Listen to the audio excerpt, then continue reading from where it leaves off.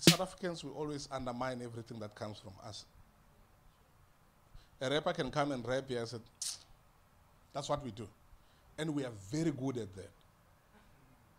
Until somebody, when you go overseas, they tell you about this guy, and you just say, oh, yeah, he comes from my hometown, I know him, and he used to rap for me. But what did you do with him? Nothing. South African, we are very good. We've got this syndrome which they say pull yourself down or pull each other down. We don't want anybody to be against us. That's in us. We don't want something good coming from this country.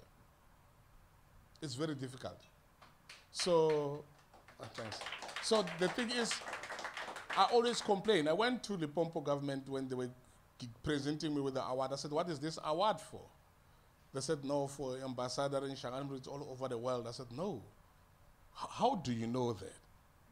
They said, no, we saw you on the YouTube. I said, but you never saw me perform. What if it's lies? So you don't support me, but you're giving me an award. But obviously I will accept it. But guys, let's do something.